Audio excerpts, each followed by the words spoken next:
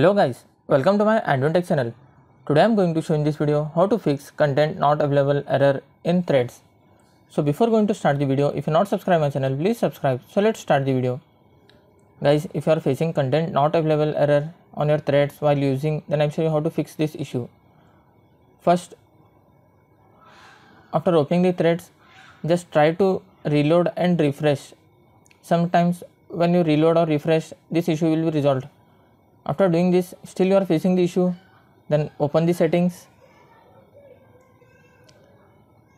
tap on apps, tap on see all apps, then search for threads,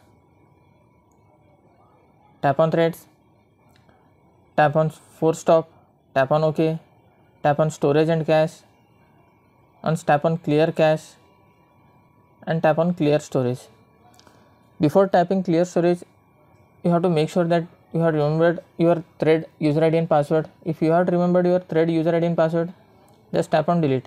This app's data include files and settings will be permanently deleted. Just tap on delete, then go back. That's it guys. After doing this, hope your issue will be resolved. Thanks for watching. Hope if you like this video, please like, share and don't forget to subscribe.